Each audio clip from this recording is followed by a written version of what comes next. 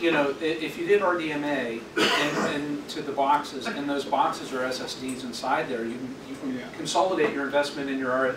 I'm just figuring a sloppy, you know, a sloppy way of getting massive disks for scratch only for something quick. Would that be worth it? I think I'm going to try it anyway, even if it is worth it. Yeah, it's like, you know, you can pull down the .org and try it. You know, yeah. All right, so we're rounding the bend here. Two quick case studies that you know, Lauren and I thought were pretty interesting. So the first one, you know, Lauren was playing this earlier, the Pandora Internet Radio. I think that this is a really interesting case study because this is an example of a startup. Like if I was to quit my job and, you know, to do a large capital outlay of you know, all kinds of storage and all that would be possibly cost prohibitive for a startup. So software-based storage where, you know, I can go to the store and buy a terabyte drive for what, $50 these days, and then load up a chassis with all these, and you know, it's very, very cost effective.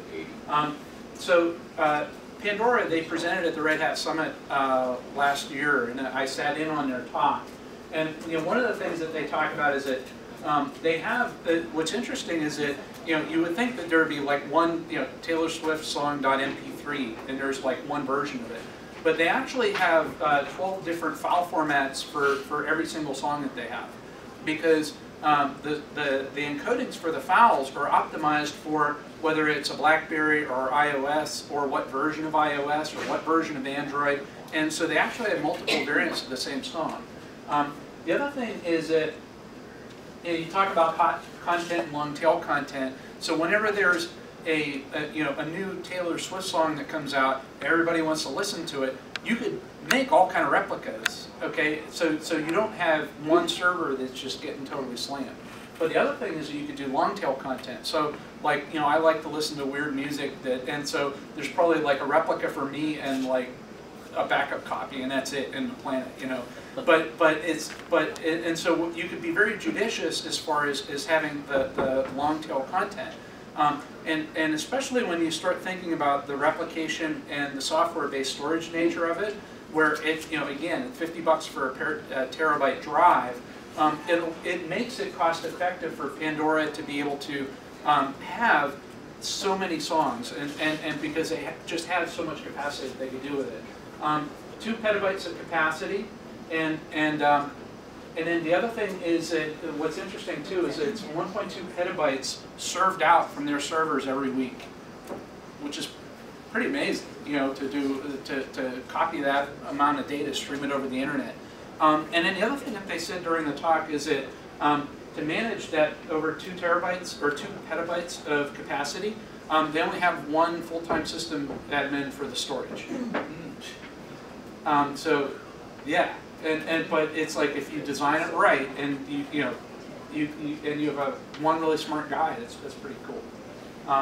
So that's what I thought was pretty neat. And also the same thing here. This may be of interest here is, you know, 50 gigabytes per second of peak traffic. So, you know, and I think they say here, yeah, 3 data centers with a 6-node Gluster file system cluster per each. Okay, so next one. So this is the last case study I have here is, so, you know, you guys heard about the NASA rover, right? Landed on Mars, sending all kind of pictures back.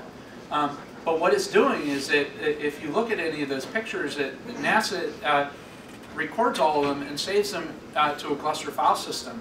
And today they're using Gluster.org, but it's living on Amazon Web Services, so AWS. And so what I thought was unique about this is that you often think about, you know, a lot of times the government agencies are risk averse or very conservative and they're not willing to adopt new things. This is a case where NASA is not only using new technology like Gluster and software-based storage, but they're doing it in a cloud. A couple of months ago at the Amazon Web Services had their public sector summit, and one of the keynote speakers was the CIO of JPL, the Jet Propulsion Laboratory. This awesome presentation that he gave, and where he talked about how he's able to use AWS and being able to have the elasticity of being able to stand up things very, very quickly by using cloud technology, it was just totally fascinating. But anyhow, here's where you can see that this is, if you go to Amazon, they have a success story about it, and they talk about that in a little bit of detail. So that's the last slide I had, and I'll turn it over to Lauren to close out. Okay, so the Gluster website is gluster.org, and then and the Red Hat storage website, I don't know if this will be of interest to you, redhat.com/storage, and there you can find the Red Hat Storage Administration Guide. It's got the Gluster commands I used in the demo, and lots of information about the volume types that I talked about today, and other types of volumes. So, before I close out, does anyone have any questions? Good. Yeah? How did you enjoy putting the presentation together? It was actually pretty easy. My dad helped me a little. And A little bit. All right.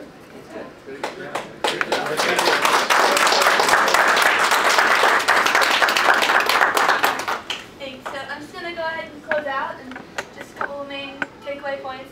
Gluster is software-based storage. This means it can be on a physical server, a virtual machine, or in the cloud. It's for big data, so really big files and lots of them. And there are community and commercial versions out there. Communities download and tinker with over the weekend. Commercials use it for your businesses. It could get very expensive. It could get unpleasantly expensive and unexpectedly expensive if you used it over the weekend just to tinker around it. And Gluster is for unstructured data, so that means that it's for all sorts of data, and just give it a try. And we've got giveaways over there. Yeah, we've got bags, and help yourself to any of that. Yeah. So, This way. Trees. we don't have to take it home. This way. Anybody else have any questions? Just one more comment. Yeah? It's great to see you having advanced from being Dad's slide advancer to presenter. Cake too. He was the cake person. Yeah. Oh, yeah, that's true. That's true. Yeah, the birthday party. Several meetings there, so that's for sure. Thank you, Lauren. Thank you very much.